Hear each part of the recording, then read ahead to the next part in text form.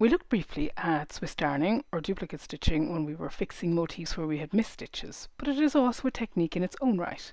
And it is very useful where you don't want to have to set up for either a small piece of stranded colourwork and Intarsia in the middle of a work, or you want to just add a motif to something actually that you've already knit. So in this case I'm going to add a small panel. The first thing I do when I'm doing this is I mark out where I want to put the motif using a piece of waste yarn so that I'm not continually trying to make sure that it's centered. So I do a little box around the area that I'm going to do using this yarn to kind of do a little kind of a running stitch or just a tacking stitch, because I'm going to take this out afterwards. So I work out where my stitches are going to go, and then I place my tacking yarn all the way around that.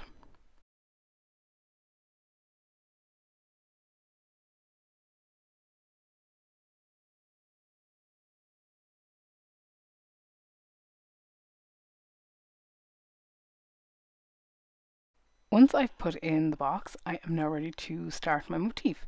So I find the first stitch that I'm going to go into, and I go in underneath the bottom of the V of the stitch that I want to overstitch or duplicate stitch or Swiss darn.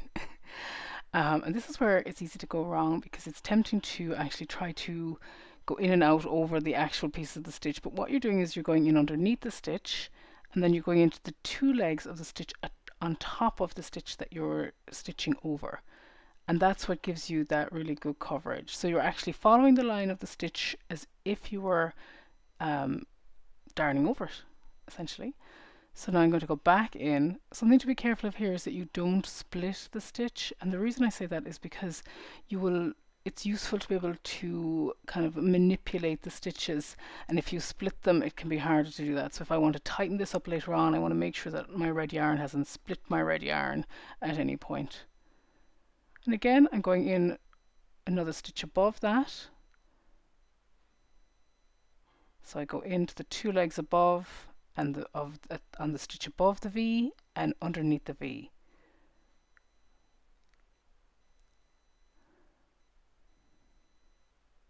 And you can do this with pretty much any motif you want, as long as you work from bottom to top, left to right. Now some people will work left to right and then go back and work left to right, bottom to top, but I like to work bottom to top and then from the left to the right. It can depend on the motif that you're doing.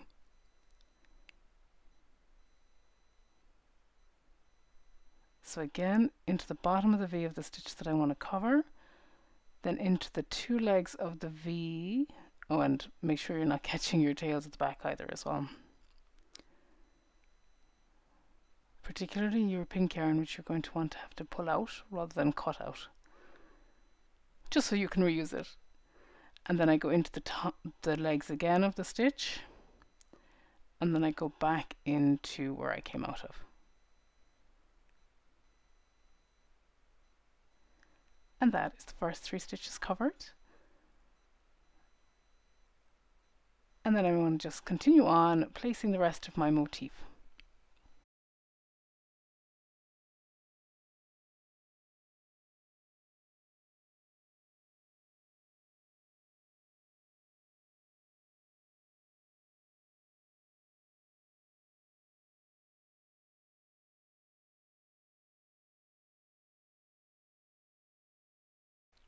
And that's it. I pop in my last stitch and then I'm ready to remove my tacking thread, and you'll be able to see that your motif is now in your knitting exactly where you wanted it to be.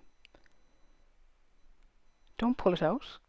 Make sure you kind of use the short end and then pull it through. And there you have it. You have your duplicate stitch or Swiss darn motif in your pattern, and you haven't had to do any fussing around or creating, working back and forth or anything like that. So for small motifs on little sweaters or little pockets or anything like that, this is a really useful technique. One small point to mention actually on this is that not all yarn likes to be duplicate stitched. So something like a roving or a kind of a fluffy yarn, you may only get one shot before it makes it very fluffy. So do think about that before you select this technique in all cases.